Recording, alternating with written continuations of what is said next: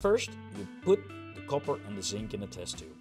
Then you pour in the hydrochloric acid. As you can see, the zinc will immediately start to react with the hydrochloric acid, causing the zinc to disappear. The bubbles that are coming from the zinc are the reaction with the hydrochloric acid. The zinc will be gone in a few moments.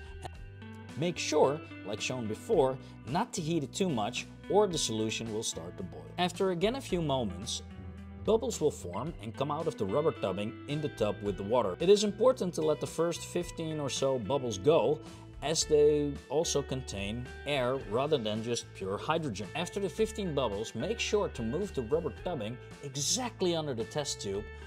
You can now see bubbles slowly filling up the test tube with pure hydrogen. After it is completely filled, we put a stopper on the test tube and take it out of the water.